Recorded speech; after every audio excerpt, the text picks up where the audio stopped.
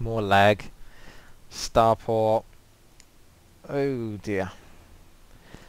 Yeah, it's quite an interesting game. Looks like we're going to be focusing on High Templars and a ground army for the Protoss though. I would have thought maybe he could have gone for like Mothership by this point in the game.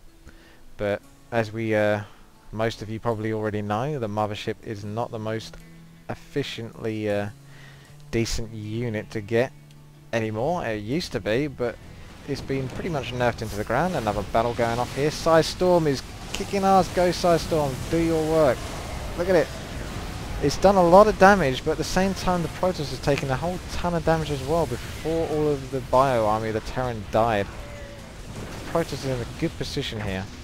He survived a lot, but can he survive? Can he really do enough damage before the Terran can rebuild? With all of those buildings in his base, I don't think so. The Protoss is going to have to run away again here. And the Terran can just keep on pumping out units so fast. I mean, he's got a couple of reactors which really help as well for massing out units. But for the most part, he's just got tons and tons of buildings with tech labs, which give him a whole range of decent units to spam out. Wow, look at this. There's huge armies coming up. Even though the Protoss has been doing High Templar Storms, as we can see, it doesn't seem to stop the Terran from massing bio units. So there's something to look at there, really, isn't there? I mean, surely at this point, these players are both very good players. So why is he still continuing to make mass Marines and Marauders when he knows that High Templars are spamming Storms all over the place? I'll let you answer that. So we can see another attack is going to be going down. Maybe the Protoss can catch out some units that are being rallied. Yes, he can. The rest of the Terran army is not far by. Not far by, close by. Anyway, yeah, we can see Graviton Beam being used against a couple of units. Not that it's going to do too much. Clearly not enough. Oh, look at that. The Storm go down on the Marine Marauders, but this is why he's still going bio army, because with all of those medifacts and with mostly Marauders, the Terran can actually pretty much sit inside of those Storms. I mean, he is a good player and he does tend to be moving out of them, but he almost doesn't have to be quite honest with you. Storm is really not that great.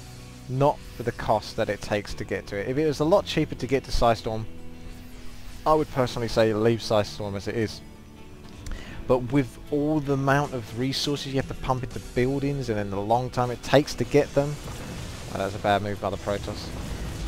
High Templars very rarely prove themselves worthy of the cost. Is this a nuke? Yes, this is a nuke. I'll just show you that in a moment. You can see that the... Oh, this is so bad for the Protoss right now. Is he going to be moving his units into it? Oh, no! No! Oh, wow, that is the worst thing that could have possibly happened for the Protoss right now. All of his units just come to a complete standstill. He's probably just staring at his screen right now. Absolutely. Look, I think he's given up at this point. Everything's just at a standstill. Terran player is going to come in and mop things up. He's going to stand inside of the Storms by the looks of it. Not care too much about it. The medifacts will take care of that. Don't you worry about it. Look at this, the Storms are going. Only really a few units have died to it. We're seeing a lot of units on low HP, but not that many have actually fallen into the Storms, and there was at least 4 or 5 there. So, yeah, let's... Again, I'm going to not say anything. I'll pretty much let the replays show you, and you can make your own assumptions on what needs to be done about that. Looks like the Protoss is thoroughly in trouble here. Another nuke is going down. This is great use by the Terran player.